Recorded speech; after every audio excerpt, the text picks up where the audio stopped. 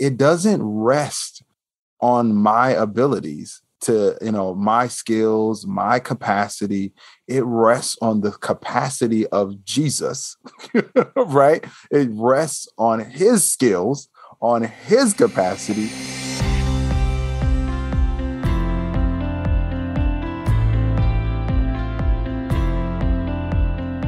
Welcome to Real Faith, Real World, where we connect the faith within us with the world around us.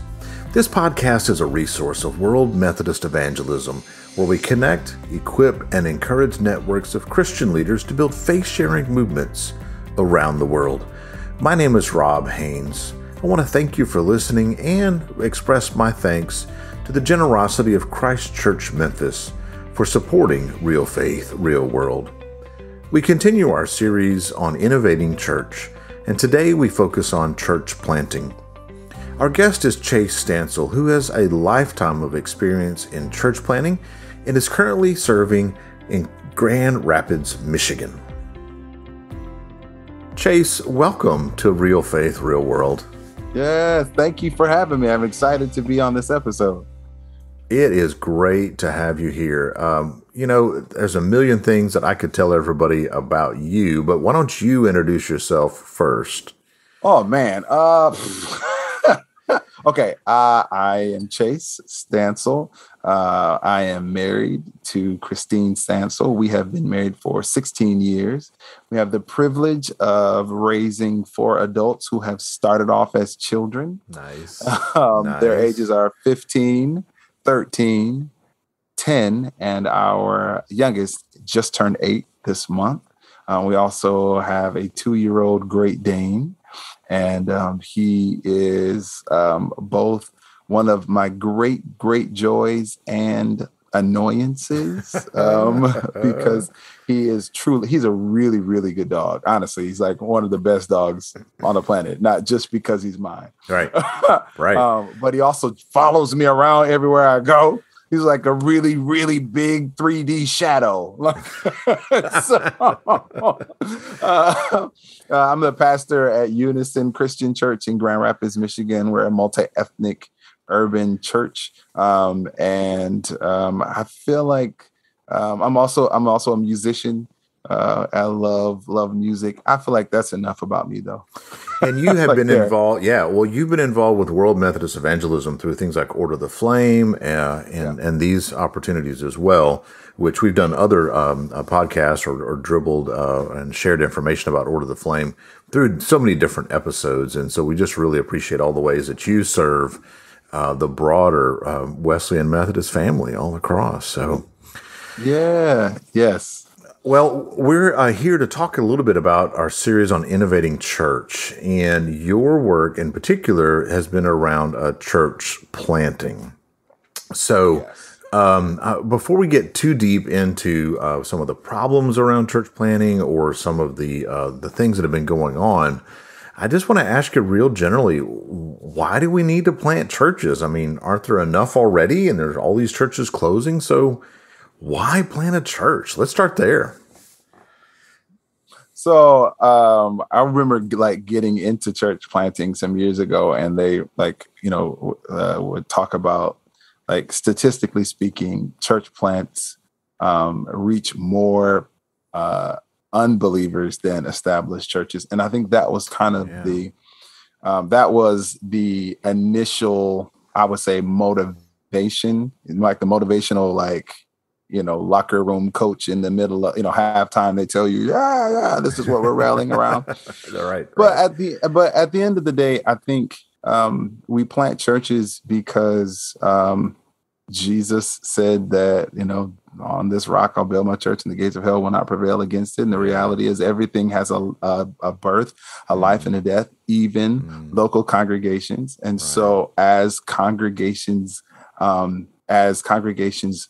end their season in the earth, there has to be some representation of the body of Christ in that area, because that's his words, that right, like what the church is his bride, and he's taking care of his bride. But also, I think that there is also a reality that context in ministry matters. Context is always changing. Culture is always changing. Right. And what connects with people is always evolving. Thus, the church has to always be evolving as well for us to be an adequate witness wherever we are. So I really think those are the real reasons we plant churches. Yeah. Well, I think there's a ton of different things we can talk about there. But first, why don't you kind of give everyone a little bit of your church planting history so that we can launch from there. Then I want to talk about the cycle of the church you just mentioned there. Yeah. So Unison, which is again, that's the church where I get to be the lead pastor, is 7 years old. Right. So I got to be I call it the lead planter for that. I feel a little bit too young to be like, say, founding pastor. I'm 37. So like, I feel like that just feels like when I'm 52, then I'll say I was the founding pastor. But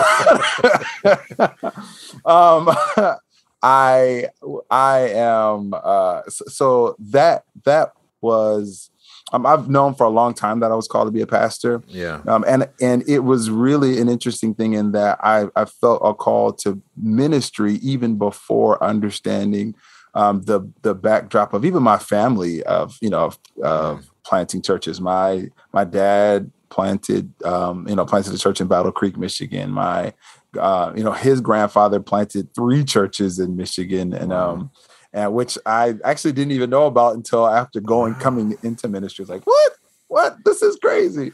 So I guess I come from a long line of church planters, but that journey was, I've been always very, very passionate and dedicated to urban ministry, believing that we need healthy churches, vibrant churches in the inner city. And in many ways, because of our models of successful ministry, they really are geared toward a much more suburban model, honestly, right. A suburban model of ministry. And we've looked to those churches, which is a way to do ministry, but we've looked to those churches to kind of define for us what is successful, and ultimately believing that that isn't the mark of success in ministry. It is a mark of success in ministry, and where the people are is where the church needs to be, and our cities continue to grow. So if we abandon our cities, then we are missing out on the opportunity to truly bear witness for the gospel, where there is actual consistent development and growth and need for his presence.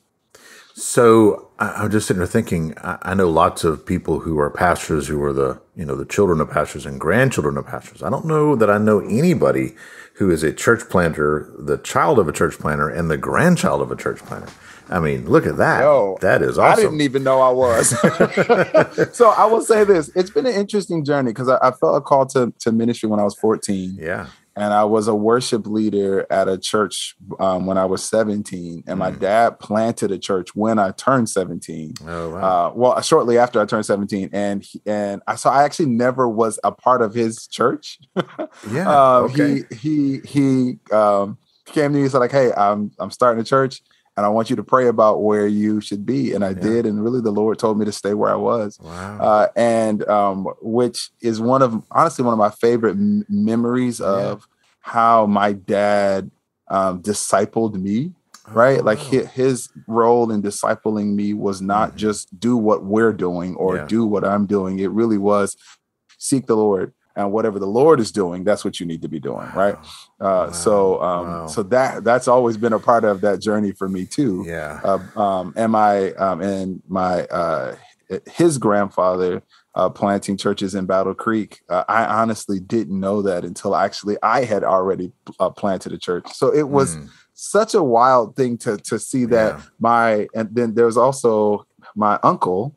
My father's uncle. So that generation there also planted a church in California. And so we're just like, this is what we do apparently. Yeah. We plant churches, right? We're entrepreneurs for the kingdom of God. Amazing, amazing. So now Yeah. you are a Wesleyan pastor, pastor in the Wesleyan Yep. church, and were all of Yes. those others in the Wesleyan denomination as well, or were they other, a variety? No. My dad actually didn't learn about the Wesleyan Church until I was in my mid-20s. Okay, My dad planted a non-denominational church. right, My great-grandfather planted uh, Church of God in Christ. So yeah, churches that were a part of the Church of God in Christ denomination. right, And my great uncle, Baptist churches. okay. So we're kind of all over. All over the place. So let's Hey, talk about just a minute ago when you were talking about that churches have a cycle, and yeah, sometimes those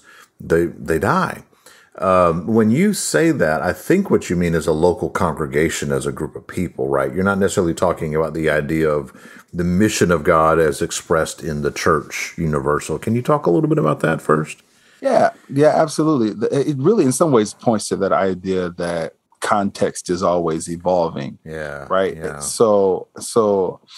I think that's kind of the mental picture I work with is everything has a birth, a life, and a death, right? And so I agree wholeheartedly with you. The mission of Christ does not die, but I believe the mission of Christ doesn't die because he keeps calling people into yeah. starting churches, right? Right, right. Because those local congregations, those local representations of the church, there's no way in the world they can continue, they could evolve at the rate of which all of the cultural contexts around them are evolving. They just can't. Sure. And even the ones that do the best job of doing so, they still end at some point. They still close their door at some point, making way for a representation of the body of Christ who honestly better fits that context. Yeah. The Holy Spirit raises up some folks who will better fit that context, and that shouldn't be something that causes us to be afraid or to be frustrated. It's a reality, and we should celebrate that church, that body had its time, and the Lord used it mightily in that space during that time. And I think when we begin to think that way, those churches that their time is ending, they have a capacity to sow into up and coming ministries in a way that's more intentional. And so your church can go out sowing a seed for generations in ministry as opposed to kind of fizzling out and just dying. Right. Right. And so we have to see the life cycle of ministries that way. Yeah, we did an episode not too long ago with two folks who were really innovative in restarting churches. So one was a district superintendent in the Wesleyan Church, Tim Fox, who's in the South Coastal District, and a colleague of his that's in Washington, D.C. And Tim, as an administrator, a leader in the church, has really led pastors to do that, to kind of celebrate all that's done in that church and bring closure to that, but also recognize that it's time to rethink how the context and the culture is engaged. And then and Dan has done that in several different locations and written some work on that. So I'll point folks back to that episode if they're interested in that, because that's a really bold thing to do. But anyway, let's talk about church planning new and afresh from some of the ways that you have done that. So when we see a location, and I think in the United States and in many parts of the world where people are listening, there is at least some sort of presence of the church already. We're kind of past the age of history where there is no Christian ministry and presence in that place. So if that's the way, say like Grand Rapids, for example, where you are, how does one even begin to start with this church planning process? Let's talk about that first. Yeah, so I'd say first thing is a foundational belief that no one representation of the body can reach all the people in that city. Wow. Go right? on. Go on. So first of all, just practically speaking, no building is big enough. Well, yeah. right. No edifice will will hold all of the people. Right. And so that's just practically speaking. But I think it's also okay. This is in no way a diminishing or discouragement of all the various expressions of worship and or liturgy. But the truth is, if the only church, when the only expression of Christ was the Lutheran Church or the Presbyterian Church or the Christian Reformed Church or the Catholic Church, I Right. likely would not be a believer. Okay. I needed Yeah. something that was as charismatic as the Church of God in Christ to even be appealing Okay. to me. Right. Right. And that's okay for us to know that that's what that I love saying, like, yes, Jesus made it very clear that he is the way to the Father. But there are multiple on ramps to Jesus. Right? There's Right. there's only one way to the Father, but there's a myriad, hundreds, thousands of ways to get to Jesus. And that's the point. Like that is a Right. beautiful thing, Yeah. right? If he's the only way to the Father, then we need as many on ramps to him as possible. Wow. And so I am not a person that gets irritated when I see two churches right next to one another, just as much as nobody should be mad if a Burger King and a McDonald's are right next to one another. Some people Okay. want a Whopper and some people want a Big Mac, right? Right. That's okay. Right. They're both burgers. But how we receive that burger is based upon how we're wired, and ultimately too some of the cultural dynamics that play in our life that the Holy Spirit uses as an evangelistic tool, so that those individuals like myself who need a more charismatic experience get to actually experience Christ and then also have a relationship with the Father. Yeah. And so I think that that's the foundations. Second, honestly, it's super like Christianese and cliche, but to pray. What is it that the Lord needs in that area?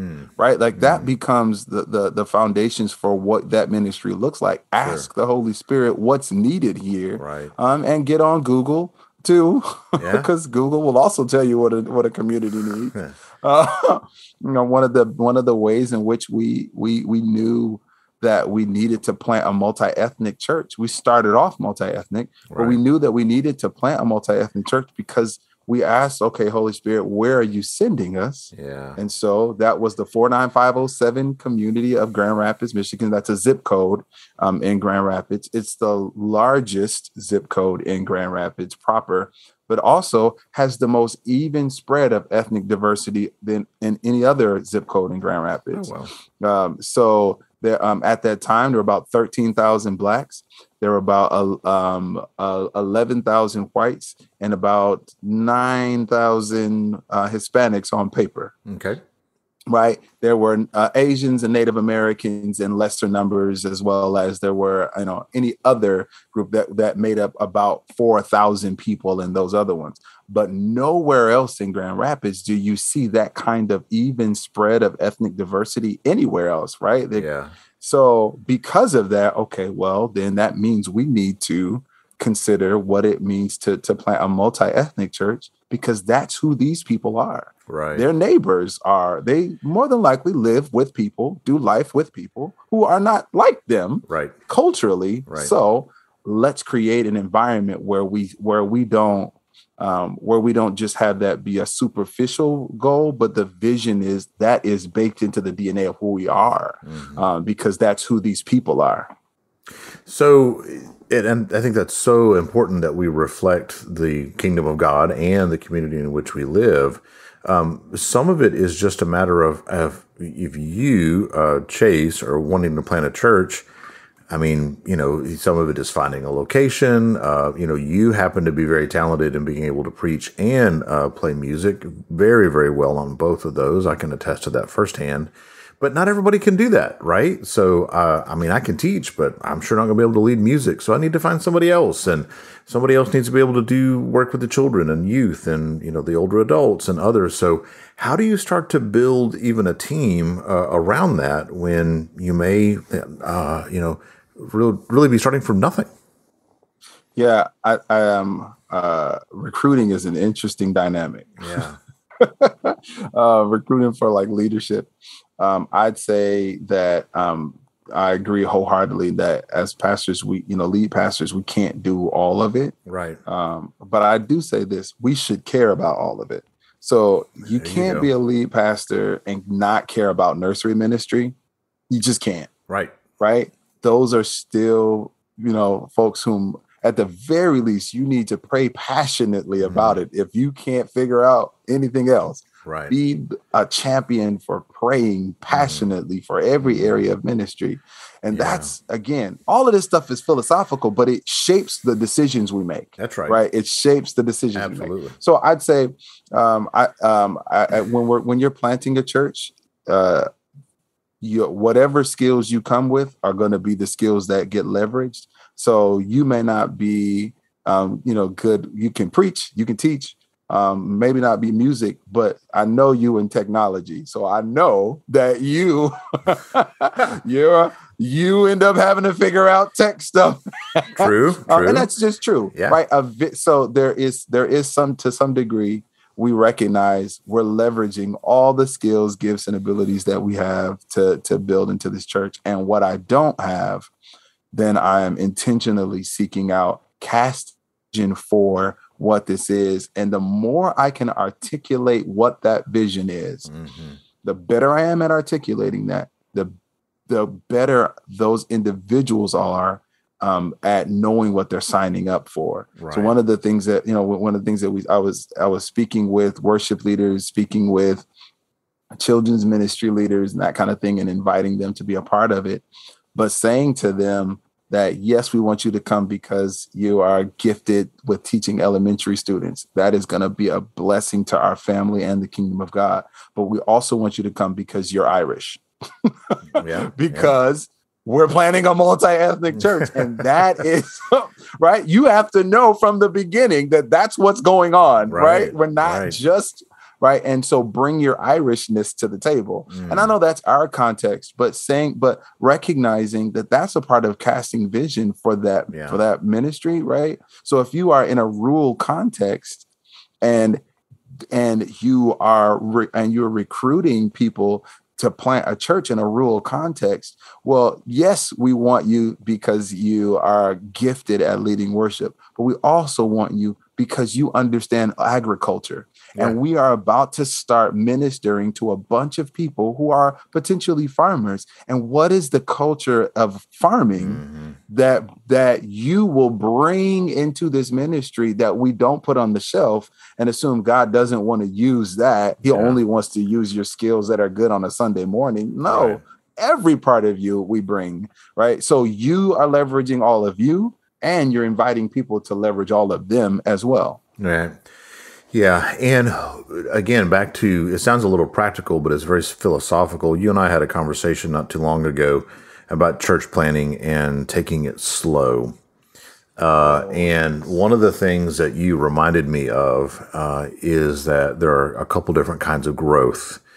And one is oak tree growth that puts down really deep roots and lasts a long time. And the other one is mushroom growth that pops up and easily goes away. And just a moment ago, before we started recording, I walked out to go check the mail, and I was walking across the yard. There was a mushroom that was not there last night, but it was there this morning. And I thought, isn't that just a little sign, as I'm about to get on this conversation with Chase, that we had that conversation?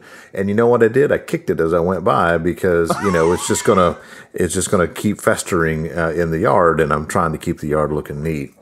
But to that, where I'm going with that is, I started. We're part of a church plant. We started regular worship about 7 months ago, just in our own facility here about the last 2 months. But before starting regular worship 7 or so months ago, we invited people to be a part of that vision, to pray together. And we met in the living room for well over a year, at least twice a week, Sunday mornings and Tuesday nights. And we prayed, and we were a part of the Wesleyan a habit of a class meeting where we looked at one another and said, how is it with your soul? And that's what we're doing now. So in terms of that, and, planning a church, it's been, almost 2 years before we could ever get started from that first time that we said to somebody, we're going to plant a church, to the point where we're meeting in our own space on a regular Sunday morning. And that's short for some people, and that's really long for some people. Through your experience of church planting, can you talk a little bit about that, that long growth or that longer perspective? I'd say one, as a rule, nothing good grows quickly. Wow. I honestly believe that.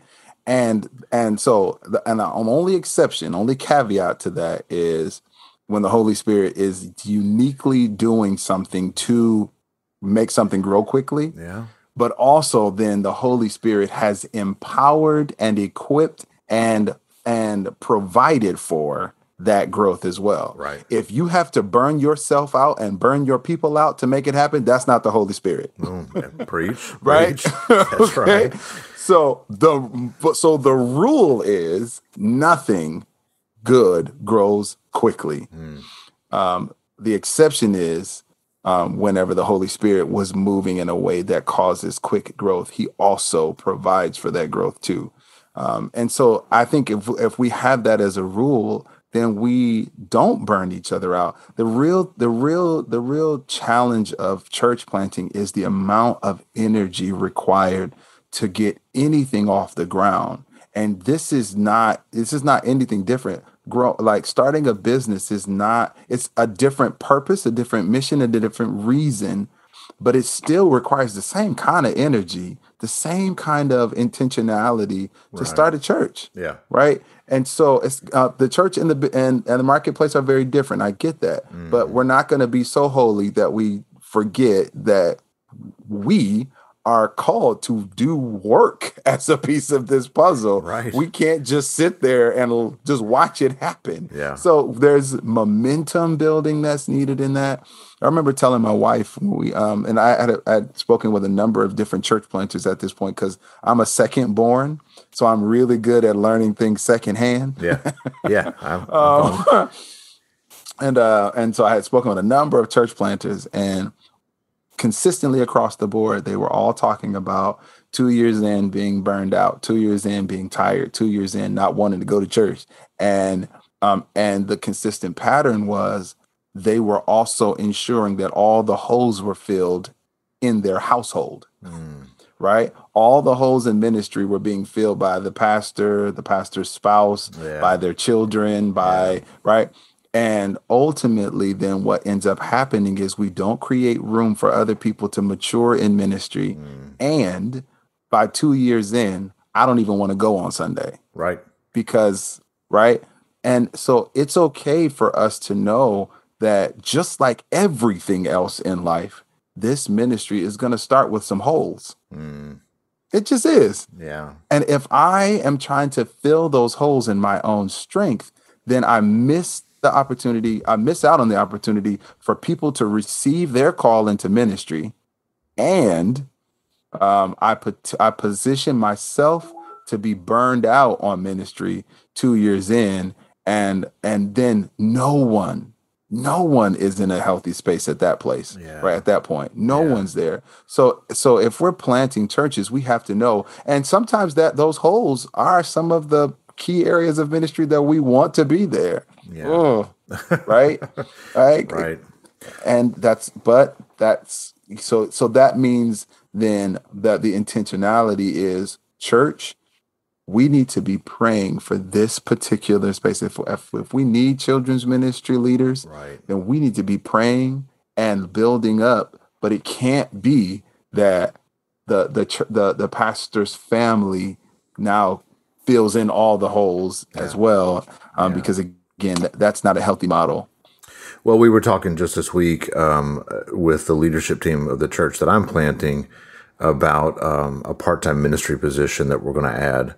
And we were discussing, just how quickly we wanted that to happen. And it was, we want the right person there. And what I shared was the only thing worse than having an opening is wishing that you had an opening. Listen. And and Oh, saints. and that doesn't help anybody by choosing the wrong person for it, right? Just to hurry to slap a Band-Aid on something. It isn't fair to that other person who needs to serve in the ministry in a particular way. That it may not be a good fit at your church. They need to be serving where God has called them, and the people to whom we serve, we owe it as well. And it needs to be some conversations that we just have that we're willing to do just what you said. Slow growth is best. You give yourself an opportunity to catch up with yourself as you grow slow. Yeah. And I think one of the things that ends up happening is that if we push too much energy into growing either numerically quickly, growing financially quickly, growing even in our systems, if we're trying to go too quickly, then ultimately we're just growing with a bunch of gaps. One thing that I know, because I have a Great Dane, you want Great Danes to grow slowly, because ultimately, if you they're gonna get, however big they're gonna get. There's nothing you're gonna do that's gonna change that. But their nutrition can change how quickly they grow. And if they grow too quickly, then they actually end up with problems in their skeletal system. Yeah. Right. Right. I feel like that's a whole sermon. No. Right. I'm writing that down for next Sunday. Listen. Right. So I think that, you're onto it, and just in terms of you want people to be in the right place. I remember saying in recruiting meetings, and there's one that sticks out. This person is now our outreach pastor. Yeah. But she started off as our children's ministry director. I remember saying to her and her husband that we would be so glad for you to be a part of this church family. And her husband's our tech director now too. Okay. But only if this is where the Lord wants you, because if this is not where God wants you, then you're not an asset here. You're a liability. Right. And being honest about that with each other too. Like, this is not right. Like that idea of it being a good fit. If this is not the spot, then it doesn't help us just say that we have this role filled. Sure. It becomes a liability to us in ministry that when you're 30 years in and you're well established, it's not as much of a risk. When you're 30 days in and if the wind blows too hard, your church is going to crumble. Yeah. You want to make sure that you're discerning, Holy Spirit, is this where this person needs to be? Right. Well, and you talked about entrepreneurship a little bit, and I think there's some parallels. So just hang with me here when I tell this story. So a few years ago, I was in a major metro area, and there's a young man that I watched grow up, and he was an intern for me in youth ministry for a number of years. He went off to college and went off to business school, and he picked up a franchise opportunity with a really growing counter service restaurant. And and really just started with some people that he knew in this university town. And so everything is entrepreneurial about this, right? So even each in location and the whole franchise itself, incredibly entrepreneurial. And he has the opportunity for all of the restaurants in this major metro area. So he's just growing really fast. And we have lunch, and I'm watching this guy that I've known for so many years since he was a kid. And now he's a successful business leader in the community. And he's got hundreds of people working for him. And through these different restaurants. And I said, John, you got to teach me how you get people to work so well at what they do, and how you get them to thrive in this, and how you select them and what you do. And he said, Rob, I've made it a rule to hire slow and fire fast.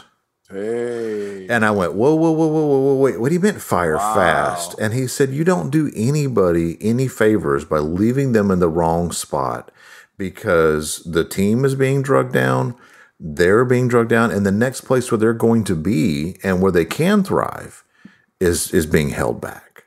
So you need to release them to do that, and do it in such a way that is uplifting to everybody. Yeah. And you can honor people while you let them go. Right. So, so in terms of ministry, we don't like to think about that, but I think we just need to have some really honest conversations about the ways that we can be with one another in the places where we're called to serve best. Yeah. Yeah. Yeah. Absolutely. So then, not only is that for individuals on a staff, when you're talking about church planting, put everybody in the right place, it may be for the church itself. Can you talk a little bit about knowing the culture in which you're planting the church, and how do you begin to identify some of those things? You touched on that a little bit.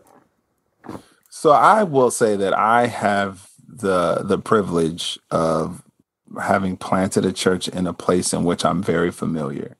When our family first moved to Grand Rapids, Michigan, this is the part of Grand Rapids in which we moved to. It's the part of the city that I am most familiar with. It's where I was educated. It's where all of my real close relationships were forged. Yeah.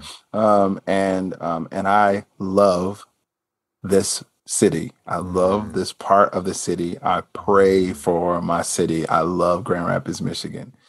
So that is a privilege, and I know and I say it that way on purpose. Not everybody has that. Some of us are called to places that are not that, and it does require quite a bit of investment. Excuse me. Requires quite a bit of investment on our part to understand. I say human beings are really good at talking about where they live. So asking humans about where you're planting is important. I remember, even though I knew a lot about Grand Rapids, I had never looked at Grand Rapids through the lens of a church planter. So I started talking to local church leaders. So like I set up meetings with pastors in churches. One, because I wanted to understand what is it that they see in the city, but also two, I wanted to understand what are some of the unique graces that their ministry has as we consider, potential partnership in ministry. So it's a whole nother situation. But that going to local, coffee shops, talking to people in the coffee shops about the city, talking and really, in some ways, becoming a little bit of an investigator, right? But from a curious standpoint, not trying to prove anything, trying to find out things. What is it that makes this part of the world work and function? And that being one element, the other element, having intimate relationships in the place where you will minister. That is a significant puzzle piece that's one area where this is different than a business. Our business is building people, Right. right? We're not selling tires. Right. We're building people. Everybody if you drive a car, you need a tire. So it doesn't matter whether or not I know you for real. Yeah. Right. When you're in the people building business, we have to know people in order to actually know what builds them up. And so, yes, we can say the gospel builds them up. Yeah, but how we encourage them with the gospel isn't just as important as the gospel itself. Because if they can't hear it, if they can't receive it, it's nothing. That's just the truth. Right. You can't go to a place speaking English and going to a remote part of Brazil expecting them to receive the gospel just because you said Jesus. Right. You have to know the people. Yeah. So, Chase, you had mentioned to us that you have been a part of a church planting culture or been around church planting, most of your life, if not, nearly all of it. And many people who may be listening now are probably around church planting only for a handful of years. And if someone's at that point where, they're saying, look, we did grow really fast. I'm just really feeling stressed and burned out. I'm wondering if I'm the one who needs to step away and fire myself or something like that, or they're really hitting these walls of resistance to church, whatever it may be going on. What sort of advice would you give them, pastors and lay leaders both, in this time where they may be feeling burnt out and stressed, maybe even for all the right reasons? How do you push through when it gets hard?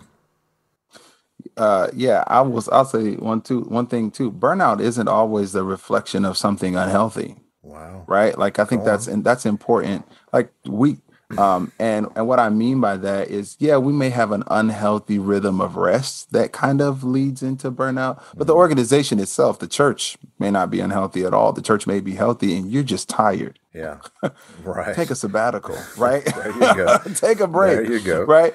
And there is no good time for a pastor to go on sabbatical, right? I know we try to trick ourselves into believing that, like, oh, it's gonna, when this season is done or when that one is done. Trust me, you think it's gonna be summer, and that's the best time for outreach events for a church plant. So it's not summer. It's Mm. definitely not fall. You think it's gonna be winter, but then you got Christmas Christmas, and and yeah. then you've got right.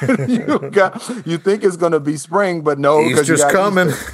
There's no good time to take a sabbatical, and that's not the point. The Sabbath was just as much about rest as it was about faith and trusting Yes, God, right? yes, yes. Sabbaticals are just as much about rest as they are about trusting God. Mm. And so if your church will not survive without you, that is a key indicator that it that it will that it's resting too much on you and not enough on God. And Mm. it's so easy for us to become our church's idols. So sabbaticals are a great way of one receiving some rest for that leader, Yeah. but also a great way for, if that church is too dependent upon its leader, a great for them to way to affirm their dependence upon God, and to shake off any idolatry that may be present there as well.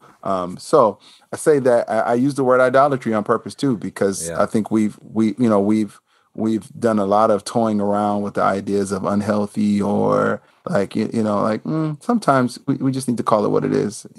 Right. We can become our church's idols, Mm. like Gideon's ephod, right? It's like Right. it's, Right. it's not on purpose, right? It's not on purpose, but that is just what happens in our world. So sabbaticals kind of shake that up a little bit. So I would say that. Well, and I also want to encourage people who are listening, pastors, take that sabbatical, take that vacation. If you're not a pastor and you're listening and you're part of a church, you need to ask your pastor, are you taking a sabbatical? Are you taking vacation? And then you need to pony up to that, and you need to provide the means and the support for that pastor to do that. It's better for Yes, you. It's better for the church. It's better for your pastor. It's better for the kingdom to do that. Make that a absolutely. priority and make sure that that happens. Absolutely. Absolutely. So I wonder if you could give us a story or two of where you have seen one of these work. I mean, you come across a lot of them. Kind of give us some pictures, not only from Grand Rapids, but maybe some other places that you've seen church planning thrive on some of these things that we've been talking about.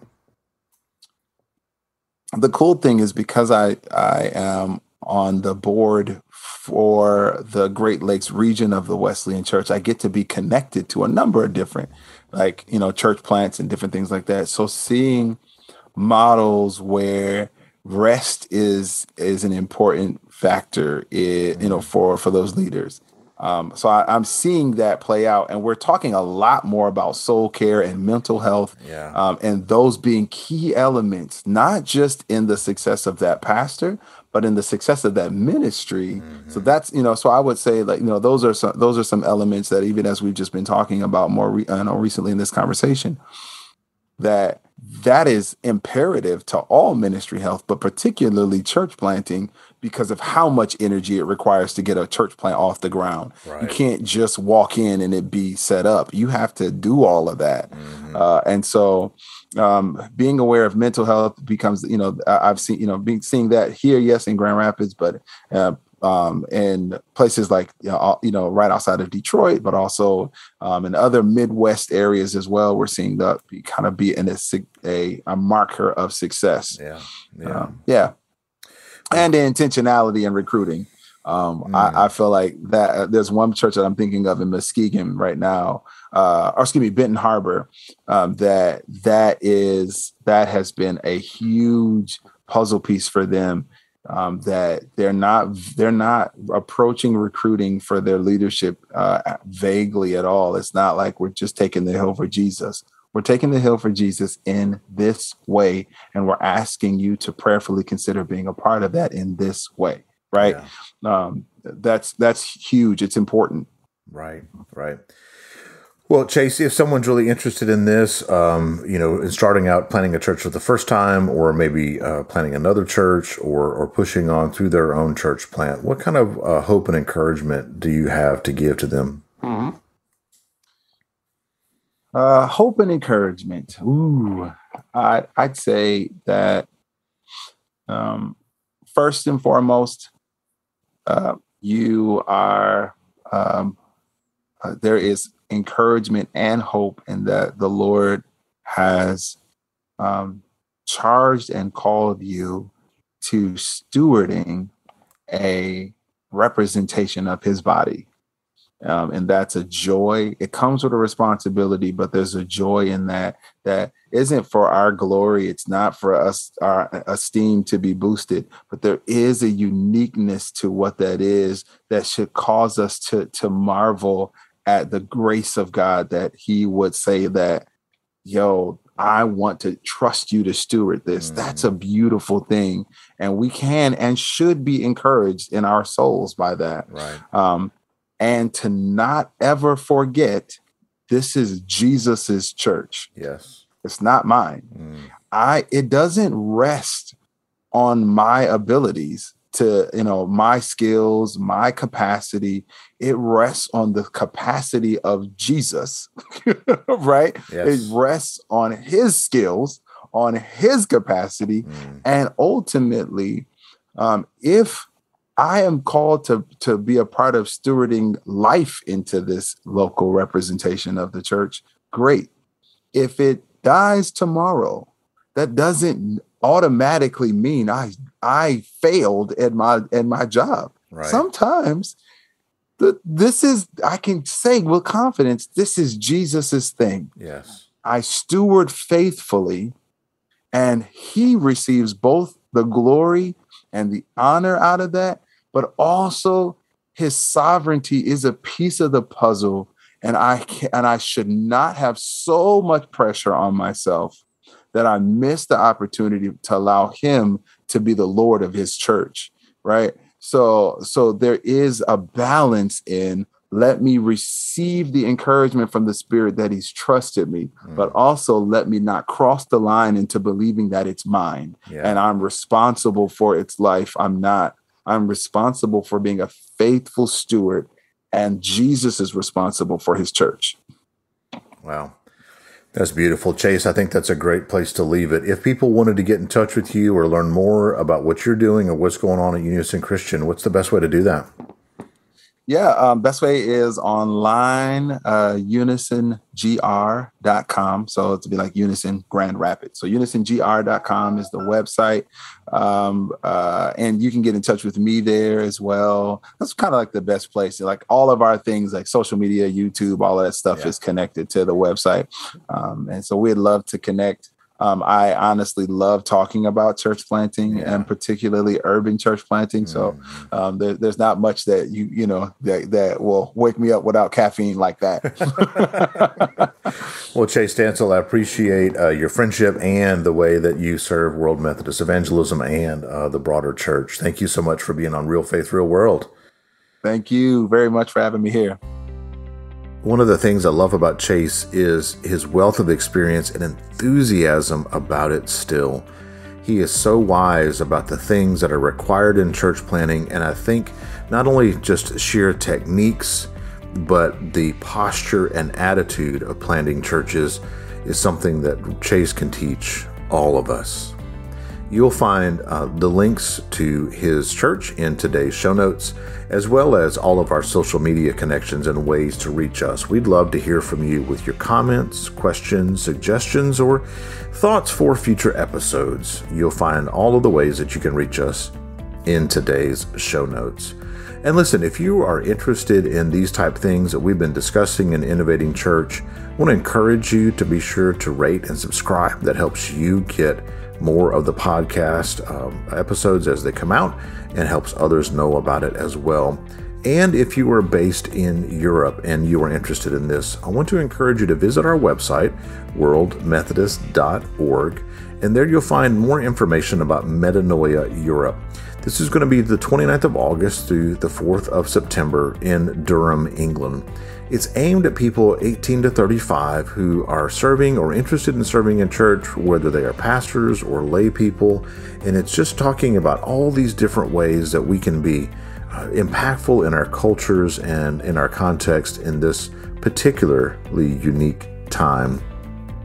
That's Metanoia Europe, and that's going to be the August the 29th through September the 4th.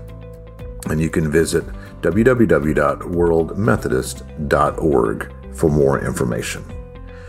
Well, my thanks again to Christ Church Memphis for sponsoring this episode, and my thanks to my good friend Chase Stansel, and my thanks to you for listening. I'm Rob Haynes, and this is Real Faith, Real World.